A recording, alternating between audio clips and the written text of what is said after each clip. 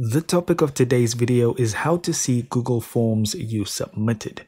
Now, unfortunately, this news is either good or bad depending on you and depending on the person who made the form. So when filling out Google Forms, I've got one here from an old gym contract, you have the option to have a copy of the form sent to you. You can't edit or do anything to the form, but you will have a copy and you'll be able to see all your responses. Now, the way you'll know if you did this is to basically just go to your Gmail, as that's where they will send it, and they would have asked you for your email address, and just search Google Forms. Now, of course, you're going to have to go through a couple of forms, but this is the definitive way to know if you got the form or not. And that's why I say it's either good news or bad news. So hopefully that ends the search. I know there's quite a bit of misinformation about this going around on YouTube, but this is,